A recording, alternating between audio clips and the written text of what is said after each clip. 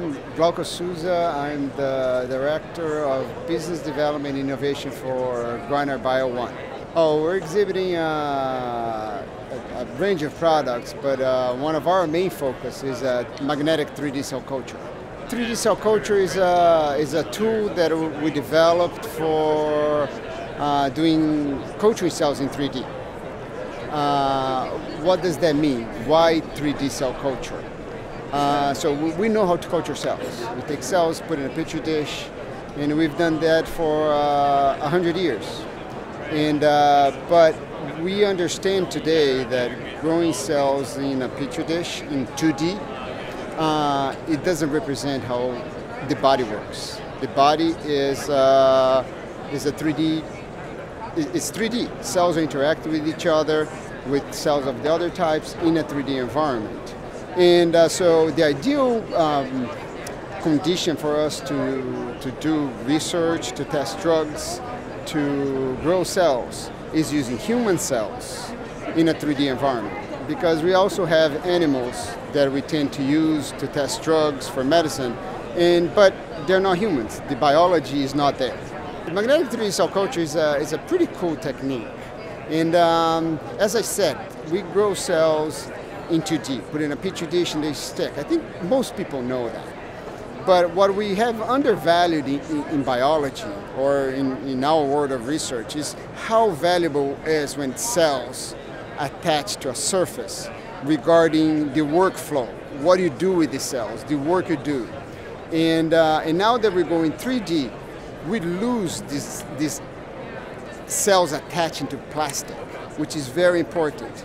And so when you go to 3D, manipulating cells is not trivial anymore. You cannot use the same workflow as you do in 2D because cells are usually floating, you lose them. Or they are on a gel, which is very hard to manipulate. Or they grow on a surface that is not flat.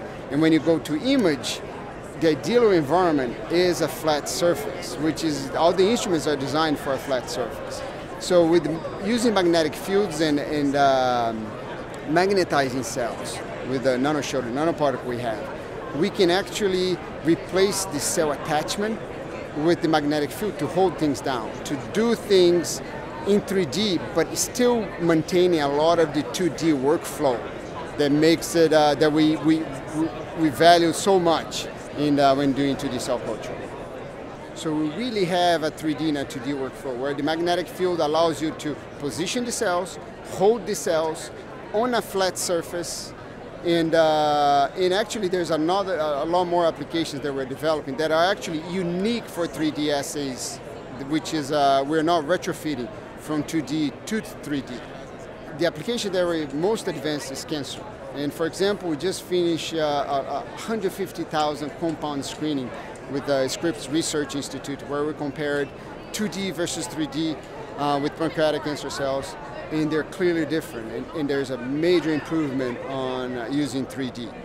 Another aspect would be toxicology, because we know animals don't show human physiology, and the 3D cell culture is bridging the gap between vitro and humans, and that's what we want.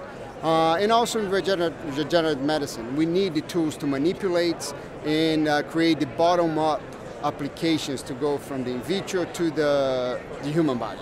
My vision for the field of 3D cell culture, what comes next, is going to be personalized medicine. You know, when you can take a piece of the tumor of the patient and you can break it in hundreds of pieces and you can test dozens or hundreds of drugs to see what is going to be the best outcome and which drug is least toxic. So I believe that's what is to come.